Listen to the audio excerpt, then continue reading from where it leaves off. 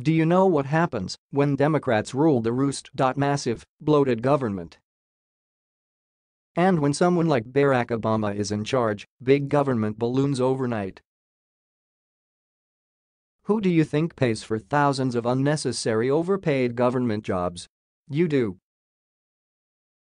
The American taxpayer. But Donald Trump is doing something that hasn't been done since World War II.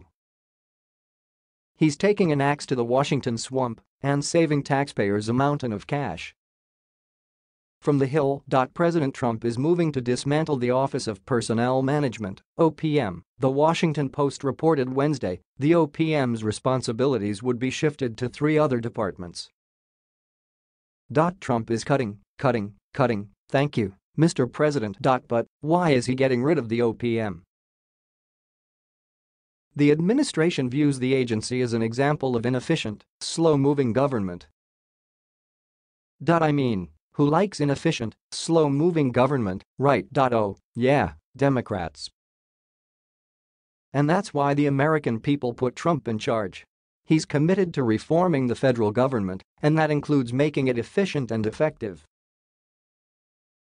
And he's putting more money in the pockets of American taxpayers. Of course, the American Federation of Government Employees, which has an insane 750,000 members, calls Trump's plan to abolish OPM dangerous. No, big union. Here's what's dangerous. Having a federal government with a union 750,000 strong. That tells me our government is way too big. And really, how many people at OPM could tell you what they even do? How many could argue effectively for the necessity of that department? Probably 0. And that's why it needs to go. Instead of a bloated government program, we get efficiency and more money back in taxpayer hands.